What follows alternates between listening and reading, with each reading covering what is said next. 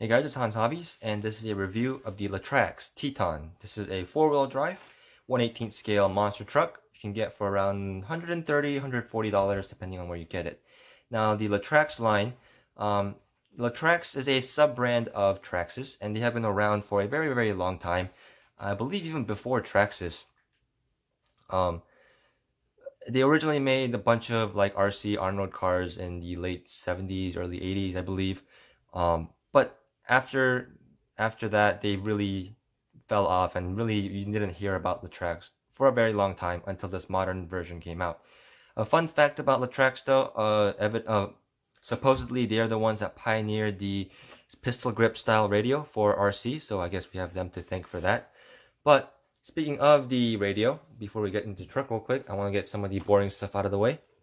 The radio it comes with is the same TQ radio that comes with all the Traxxas vehicles, so nothing really fancy there. Only thing that's different is obviously the stickers, and the wheel is no longer chrome.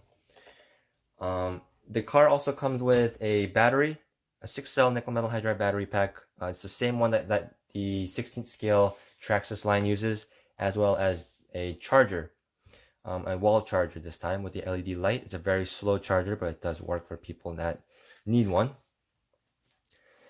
And finally, we can talk about the Teton. So the Teton is the most expensive out of the three LaTrax vehicles. It's available as the Rally, which is the on-road vehicle, friction shocks, bushings, plastic gears, shorter on-road suspension. And it's also available as the Pre-Runner, which is the exact same thing as this. So it has ball bearings, oil shocks, off-road, longer off-road suspension, tougher bumpers, metal gears. So they're basically the same. The Teton is more expensive because it includes the larger wheels and tires. And that's basically the only reason it's more expensive.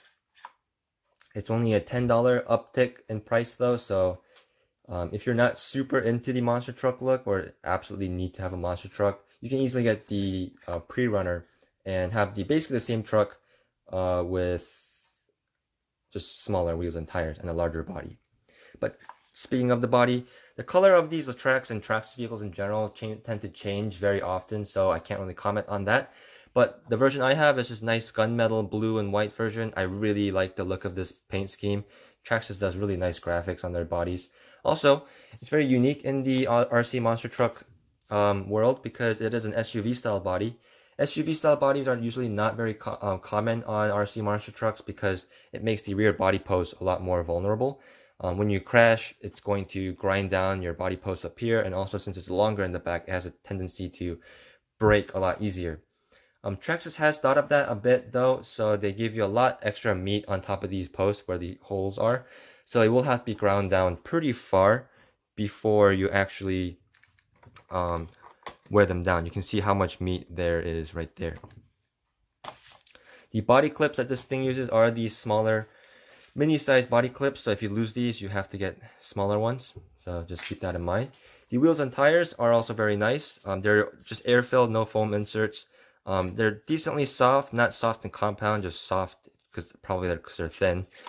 The tires are also not glued onto the wheels for some reason. They just have a really thick bead to it. So if you want to, you should glue those, especially if you're running more power. The wheels look very nice and they're really durable, and I just really overall like the look of these wheels and tires. The wheels are held on with a 2.5 millimeter flanged and serrated screw, so it should keep that wheel on there nice and tight, and it's a nice beefy hex size for the wheel nut, so that's very nice to see. The bumpers front and rear are different, and they are flexible enough to not break, but stiff enough to support itself, so that's also very good to see. The body is polycarbonate. It is very thin though, so take for that what you will. You may want to shore this up with some duct tape or shoe glue or something if you plan on doing some hard bashing. But taking the body off, you can see it is based on a on-road chassis. As I mentioned, the Rally is based on the same thing. The good thing about that is it is a very low center of gravity, and it's a very traditional four-wheel drive setup. So it should be pretty easy to work on. And you can see the suspension here. The thing that Traxxas did right with this is, even though it's based on an on-road chassis, they set up the suspension very, very well. It's engineered very nicely, so it has a nice range of suspension travel. It also has plenty of droop in the suspension, so that's also very nice. A lot of suspensions tend to not have enough droop, so they just tend to come up like that. And the shocks are one of the best shocks I've ever seen on an RTR vehicle. They're set up very nicely. The spring rate, the oil, they're just very smooth and very nice. Dropping it like this, you can see, you can barely see the suspension working, which is a good thing.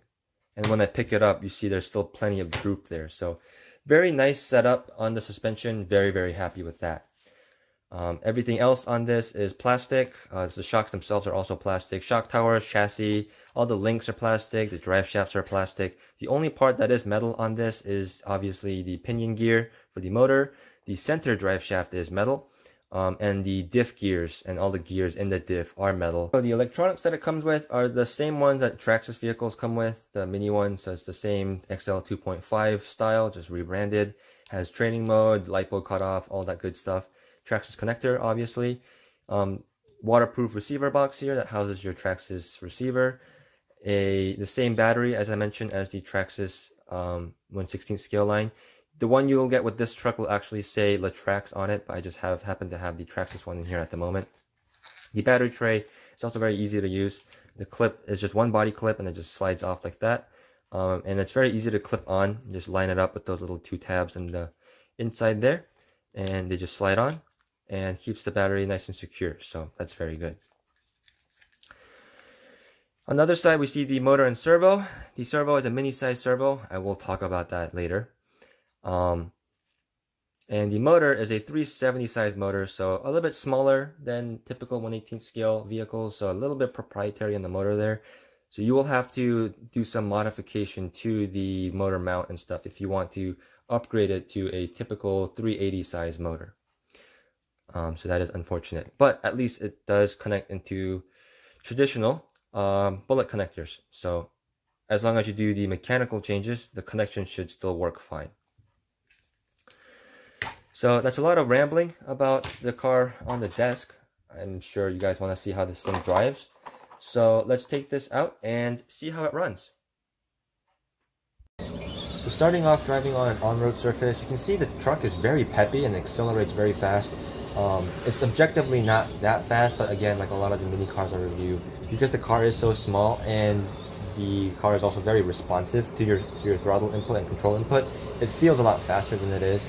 And even though it is running a tiny 370 size motor, which is even small for 18th scale terms, and a 6L nickel metal hydride battery pack, it's more than enough to get this thing up and running, enough to have it power up curves and do jumps, and just be a really exciting truck to drive, even on a relatively small area and a relatively flat surface like this. Here I'm doing a bunch of bashing with it on this little curb corner right here of this parking lot, and it stood up pretty well, durability wise and just handling wise. It's a lot of fun to drive. I will talk a little bit more about durability in a second, because the truck as you see it right here is actually not stock, so I will talk about durability a little bit later. But overall performance on road and on just a parking lot bashing surface, very good. I'm really happy with the way this thing drives on this surface.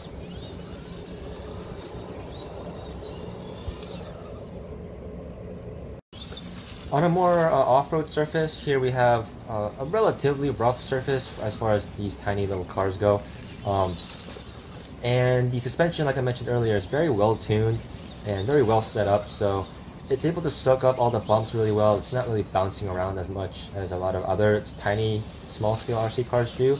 And also on top of that, with the low center of gravity, the car is able to go over the rough terrain without much fuss. And again, that tiny motor and battery produces enough power so the truck can go pretty close to full speed, not getting bogged down at all, even on an off-road surface, a bunch of leaves and sticks and patches of grass and stuff. So even off-road, I'm more than happy with the performance with this thing.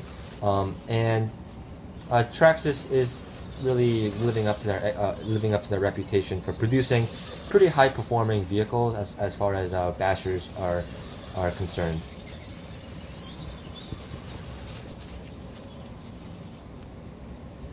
Now, I mentioned durability earlier, and here's a nice little segue. The arms on the LaTrax Teton are these little arms. They're the same ones that's on the pre-runner version. And they're made out of a pretty...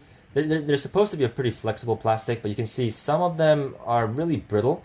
So the quality of the arms don't seem like they're very consistent. Some of them have enough flex and give to them where they will be plenty durable, but some of them are just far too brittle. You can see how sharp that corner is right there where it broke, and it was just on one hit to the A-arm on the ground on the jump, and it just absolutely shattered. Even cut up a couple of the other arms to see if I could replicate it, and another arm was just as brittle. So you can see here I put all RPM arms on it. They come in pairs, so if you want to replace all of them, you have to get 2 of them. But after putting the RPM arms, you can see the RPM arms are a lot more beefy. I didn't really have any other durability issues with it, chassis-wise, mechanically like that. I did have to replace the servo. I think I mentioned that earlier. If I didn't, yeah, the servo also stripped out, so I did replace it with the Savox servo. But driving it again, this time I'm on the off-road track again, jumping it on this little dirt mound here. And again, with the decent power that this thing has and the very well-tuned suspension, it jumps very well. The low center of gravity also helps it jump pretty level in the air. So it jumps really well, lands the jump really well, and it's fun even on this 10th scale track surface. Just bashing it around, a lot of fun to drive. Another note I do have to make though is on this particular run, I did burn out my motor. And the diffs also went out eventually. So the diffs on this don't seem like, even though they are metal, they don't seem like they are the highest quality diffs. So that's something you want to be careful of. You also want to be very careful of the temperatures of your motor. You really want to let it cool down completely before you switch out the battery pack and go for another run, because the tiny motor really isn't big enough for this truck, and I feel like it's geared a little high for that higher performance. So the motor is something you want to watch out for. The gears are also something you want to watch out for. And of course the servo is going to strip out, and the arms also broke from me. So even though overall it's a very high performing vehicle, it hasn't been the most reliable vehicle for me. So that's a little bit unfortunate. You saw back there, I splashed around the water a little bit. Fortunately the Traxxas electronics are still pretty decent, so the waterproofing is excellent.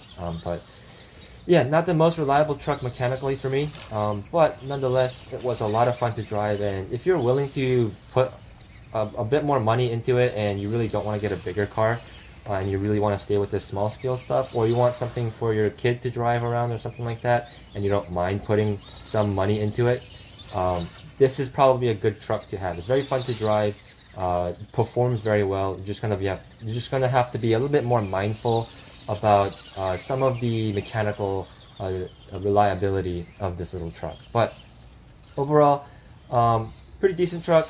I personally wouldn't recommend this, but a lot of people do enjoy it. And if you enjoyed this review, thank you guys so much for watching, and I will see you guys next time.